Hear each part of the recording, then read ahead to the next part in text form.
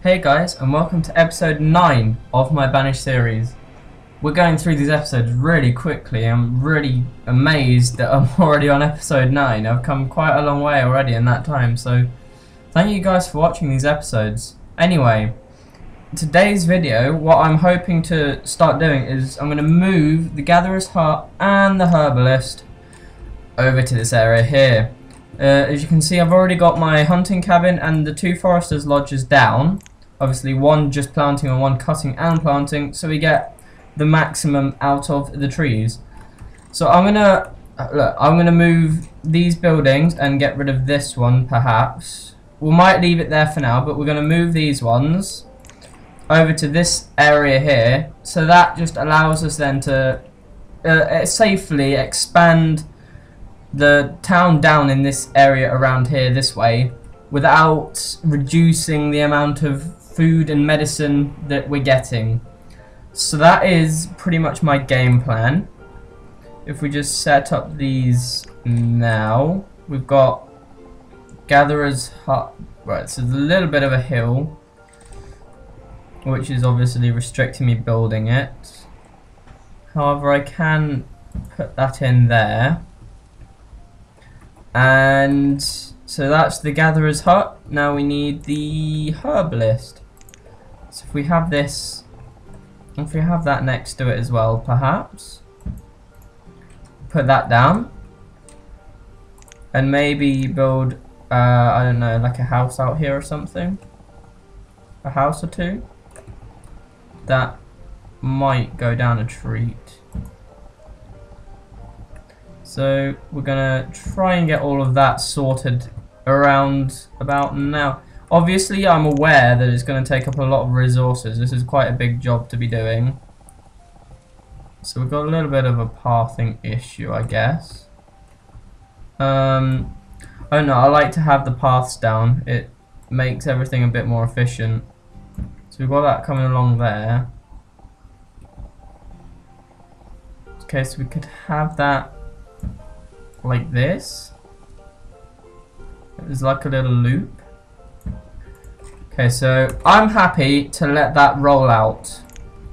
And let's begin. Okay, so we're in late winter of year 14. I say it's year 14, that's what it's telling me here. But as you can already grasp, the aging in this is pretty strange.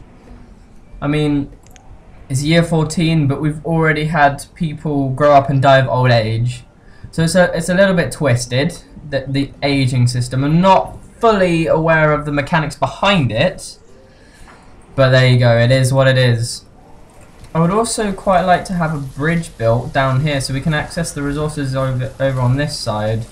That would be quite a good thing to get going. Do we need to do that just yet? Probably not. I want to say that we should, I reckon, clear out these trees here for now.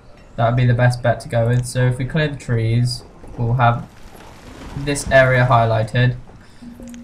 We should have a decent amount of people for us right now. So we've got 2 builders, and there's quite a lot of building work to be done, so we can have a maximum of 9 right now. We've got 2 builders, which is good. 4 labourers, so things should be done fairly fast. Alright, maximum log limit. No, we want to increase that to 400. We don't want a log limit of 200, definitely not. If we've got 200 logs now, that's really awesome. I'll be so happy with that. Is there any logs in there? Yeah, there's a couple in there. Any in the storage barn? None that I can see. Ah, they're storing it up over here, that's good. So they are using the storage pile, stockpile that I made in the previous episode. That's good to see. Just sort of streamlining this whole operation. And this area here, and like the cabin woods area, I'm hoping by building 2 houses like that there, people who move into these houses will work here. So again, we'll just be increasing efficiency. That's what I'm hoping is going to happen. Whether it will, that's a different story entirely. Right. Yeah, our population's going nicely. I don't think I want to put any more builders on there, just because between the two of them, they can get the job done quite quickly. I want just the normal labourers to cut down these trees as fast as possible. So we're keeping up our materials, raw materials, keeping up that as high as possible. As you can see, these storage piles are looking a bit empty right now. Maybe we'll sort that out in the future. I don't know. They're fine there for now. It's ever since getting the market in place that's stopped a lot of storage over this area, and also getting down this one here just to increase the efficiency of their whole operation in this area. Ever since having those two things down, these stockpiles, the original ones, have just sort of, I don't know, they've dropped off a little bit, which I'm not fussed by. In all honesty, it just means we've got extra area to store things in. It's just not all in one place. Okay, so what I am going to do then is, once these are built, I will just put a pause on these two. I mean, this one can probably be paused now because we've got a lot of I wanted to say logs, and no idea why. Herbs. We've got a lot of herbs. You can see I've put a maximum of 50 and we're on 80, so we're not struggling in that department at all. What I do need to start thinking about though is, believe it or not, increasing our food income, because we've been building quite a lot of houses, and as the population grows, which it does go really quickly, as that grows, the food that they consume is ridiculous. They go through so much. Okay, so yeah, that's the person that didn't have the job because I put that on pause.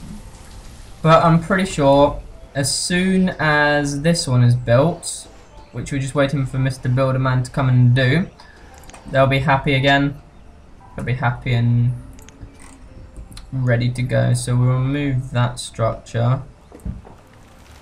And we'll remove that structure. We'll keep that there for now. Not massive importance once we've got the other thing going, but it's bringing in a nice amount of logs. So for now, I'm just happy to keep that going. But this is where I want my main source to come in from, and it's not produced massively yet, but I'm quite confident that it will do. So.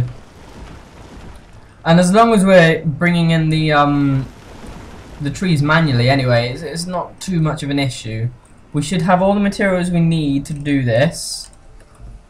Yeah, you can see the gatherer's hut there. It's up and running. That one needs to be put on pause anyway. I'm assuming it is. I'm assuming that this one is the one being worked in. Why question mark? Do we have no herbalists at all? Yeah, we do. There we go. See? There we go. It's already capped. But it's just... The point of it is just to make sure, you know? Just to... make sure we've got enough medicine going around. We shouldn't have a problem. Okay. There's... I'm assuming this is because we're out of... Okay, I think it's... because we're out of iron, that's not being built. Huh. Okay, I'm a little worried that person's cold and there's no firewood there. I mean, there is firewood around to be had,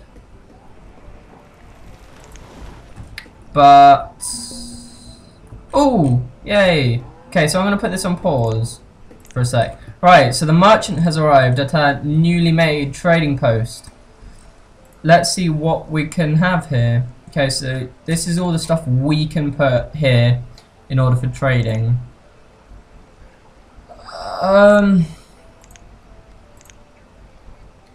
Okay, so all this boat is selling is hide coats. That's it? Really? Well,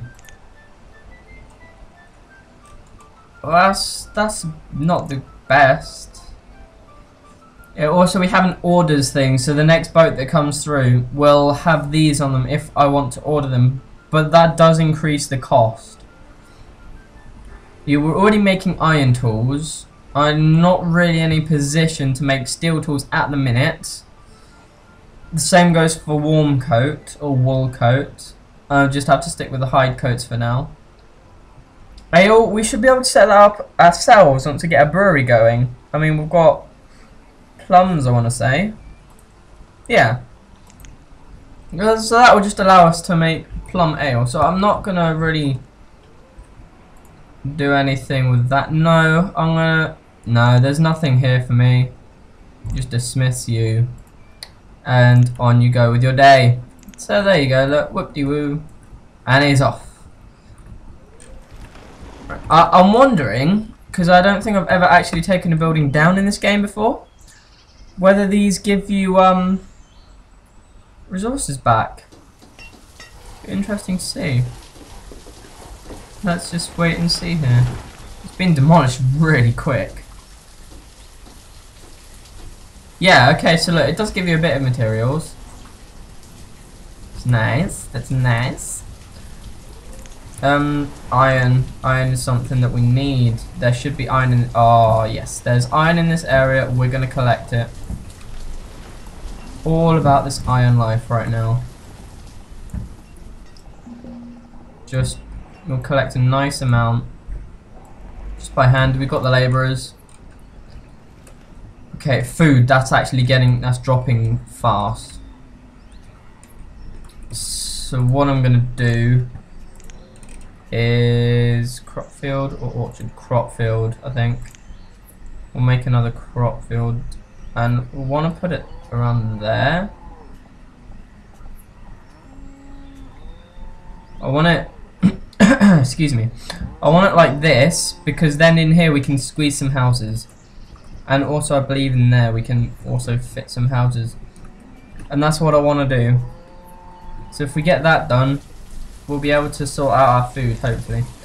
I mean, I understand that they're not really going to clear out the trees straight away because I've got a lot going on. Although this area does look like it's been built up now, which is... it's looking pretty neat, actually. I'm proud of this. You can see the massive amount of trees in the area now surrounding it.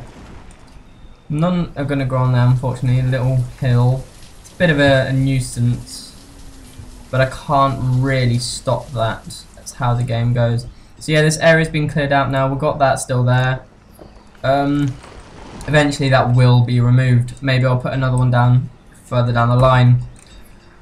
But for now, that's good, and hopefully for next episode, or in the next episode, this new crop field will be built. And that pretty much wrapped up the episode.